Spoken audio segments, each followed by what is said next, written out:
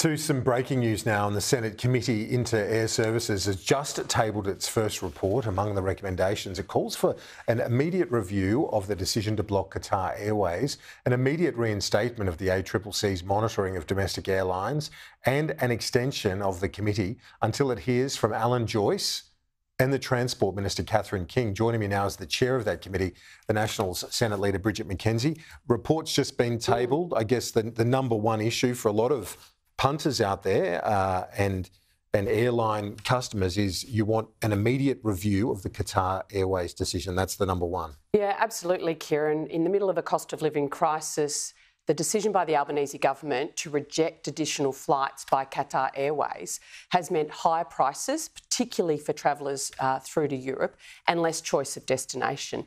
And every single stakeholder that the committee spoke to, whether it was competitor airlines, whether it was airports, exporters, competition experts such as Samuels and Fells, all recommended a review because it just doesn't make sense why the government would have rejected Qatar Airways' application for additional flights. You've also suggested that you'll redo the report based on what you hear from Joyce. So that remains a key priority for the committee?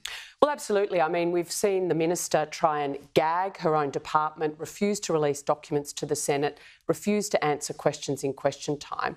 What we have been able to find out, though, was in January, the minister gave the CEO of Virgin the impression that she would be approving the negotiating mandate to enter into negotiations with Qatar. That's in January. Roll forward 6 months. We get the rejection. She signs off on a rejection. Nothing happens. She signs off on the rejection 1 week after Joyce and Anthony Albanese agree to launch the Yes campaign in August, that date comes out of the Prime Minister's diary. So all the way along, it's a bit like Hansel and Gretel. All the crumbs of evidence lead to Albo and Alan and the very cosy political and personal relationship. So we need to hear from Mr Joyce. You've also called for the review of the Sydney Airport demand management scheme.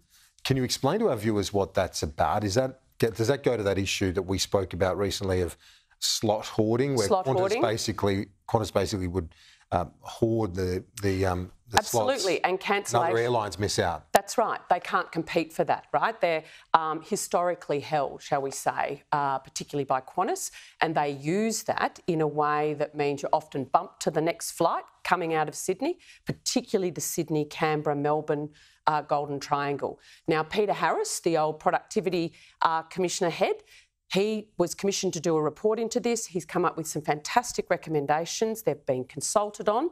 They're ready to go.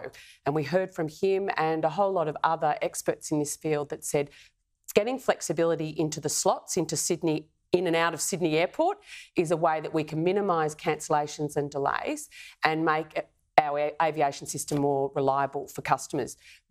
Another issue that went off in the committee was frequent flyer points, right? The whole fact that Qantas in particular has been devaluing, their points, and they're restricting seats. We had over 100 individual Australians write in with their particular stories. Now, as a result of this inquiry, we were able to get the CEO of Qantas to actually agree to solve those problems.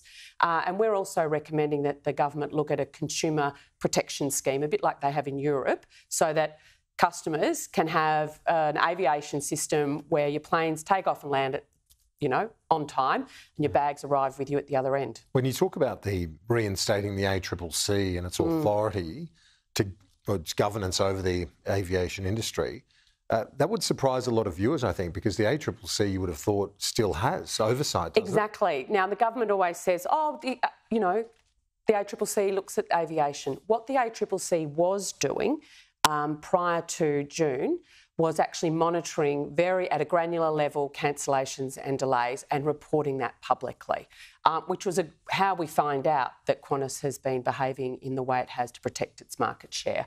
Now, the government decided to end that measure at the end of this financial year instead of continuing it. And everybody, bar Qantas, wanted to see that reinstated, whether they were academics. Other airlines didn't have a problem with those sort of things being measured, but Qantas absolutely had a problem with it. And it just goes to the level of market power they have and how they abuse it, to the cost and detriment of Australian travellers. We mentioned one of the recommendations of the report is to get Alan Joyce back. You've also, you want Catherine King, the Transport Minister, to front. She's not going to do that though. She says, why would she, given it would be a political stunt to get her there?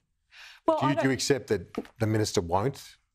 Well, I think very if the unlikely Minister to appear. won't, the Minister should do the right thing and the responsible thing and formally write back to the committee. The committee wrote, invited her to appear, and she has not yet formally responded. I mean, we can go by media accounts, but at the end of the day, you're a Minister of the Crown. It's beholden on you to behave respectfully and appropriately, particularly with parliamentary committees. This committee has done a mountain of work in a very short period of time, and we've already seen great outcomes, and now we want the government to adopt these recommendations. Does the government have some cover and the Minister on the Qatar decision? I know they're separate issues, but just in the last day or so, we saw the political leader of Hamas in Qatar. That's where his office is. The political office for Hamas is in Qatar. The Qatar government responds to the attacks in Israel, saying Israel's responsible for the escalation that we're seeing.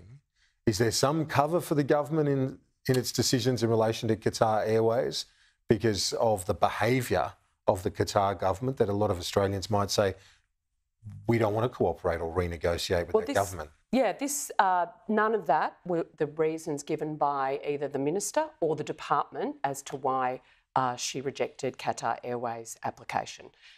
We heard over 12 different reasons from the government and the department on why the Minister made her decision.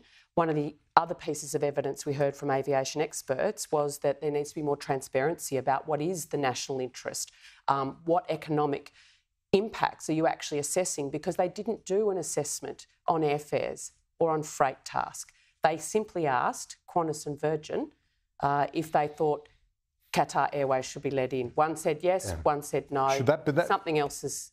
Should that support of Hamas be part of the consideration, do you think, for the government? Well, it wasn't previously, and so I'm not sure why it would come into it now. You know, we have to make sure we make decisions that are in the national interest. Obviously, if there's security issues, that absolutely should be taken into account.